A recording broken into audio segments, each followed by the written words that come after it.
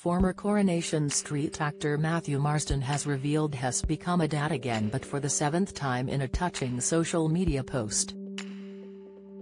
The actor played mechanic Chris Collins from 1995 until 1998, before leaving and exploring a pop career as well as acting in the US. The star married wife Nadine Micallef in 2005, and now the pair have become parents again with their seventh child born on Friday, 24th of March. Proud dad Matthew couldn't wait to share the news of his latest child as he shared an adorable first picture of his newborn with his followers on Instagram.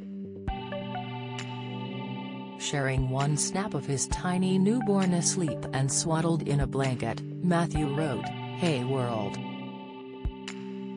In another, he was clearly gushing over his precious newborn as he wrote, "I mean, come on." Fans have been quick to rush in and share congratulations for Matthew becoming a dad once again, as one fan wrote, "The best. Congratulations." Another added, "Congratulations to you and your wife and family.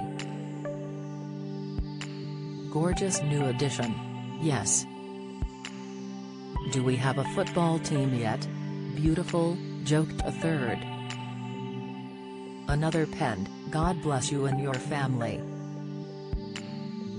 This is perfection."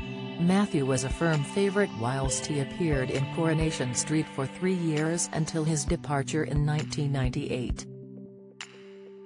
After leaving the ITV soap, he found fame with a singing career with Columbia Records and even performed alongside R&B legends Destiny's Child on their hit cover track She's Gone. He also went on to feature in hit films including as Helen of Troy and Anacondas, The Hunt for the Blood Orchid. Other film credits include Tamara, Resident Evil, Extinction, Rambo, Transformers, Revenge of the Fallen and Atlas Shrugged. The father of 7, who now lives with his growing brood and wife in Texas, and is still in the acting industry with a recent role in Prime Video's Reacher.